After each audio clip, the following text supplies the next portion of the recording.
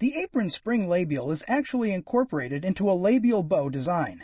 It has a helical spring on both sides of the cuspid, which will then allow it, when activated, to put direct pressure against all the upper or the lower anteriors, depending upon where it's being used.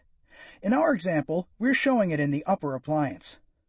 Now, to adjust it, simply use finger pressure on both springs at the same time, clasping between your thumb and forefinger and squeezing.